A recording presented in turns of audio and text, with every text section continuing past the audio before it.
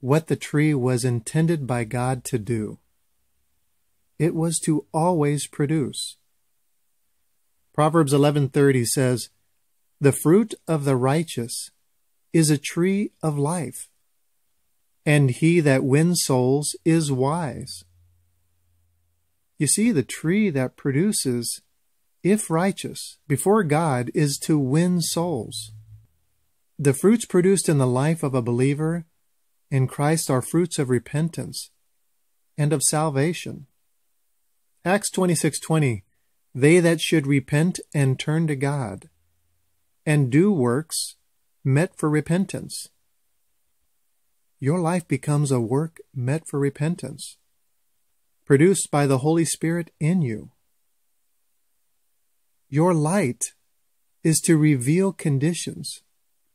Your faith was to sanctify those that receive it. Acts 26:18, "That they may receive forgiveness of sins, and inheritance among them that are sanctified by faith that is in me."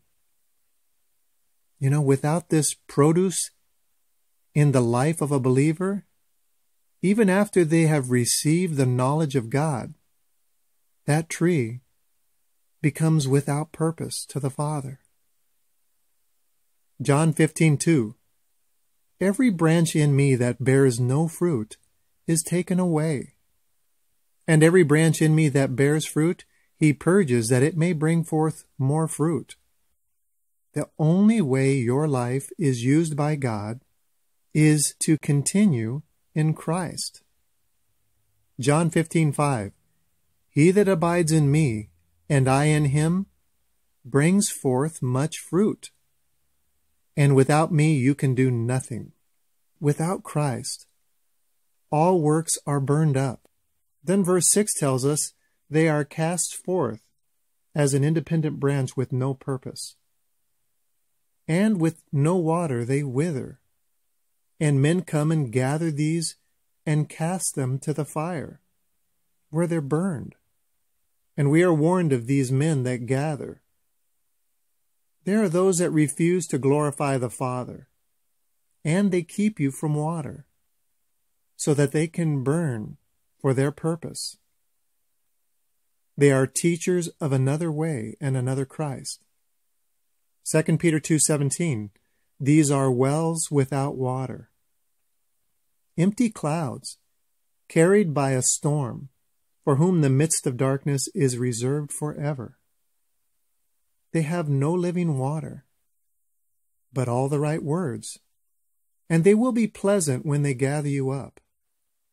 They will teach and celebrate similar to those that are connected to the vine.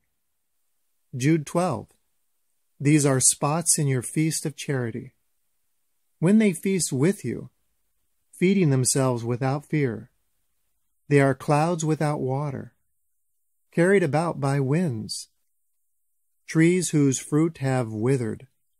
They are without fruit, twice dead, and plucked up by the roots."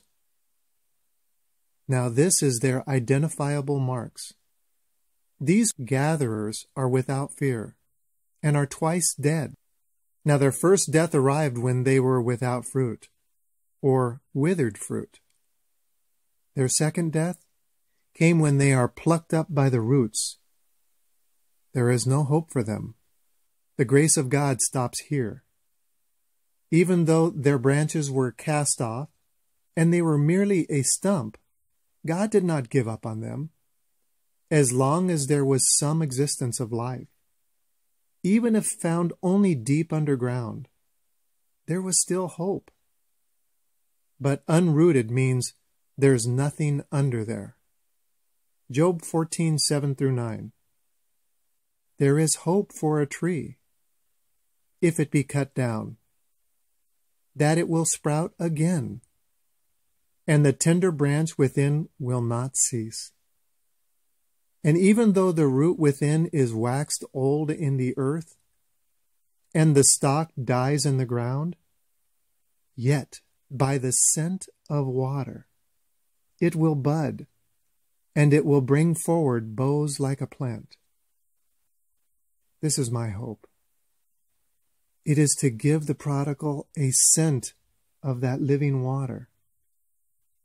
You have taken yourself to the wells without water, and you are continued dry. If I can place the scent in a song that sings to you, or with great compassion pull you away from the fire, in this God has purposed me, because He loves you, and He is calling you home. I hope that you will return to Him. This is food that I provided to my family for years. I now want to provide it to you.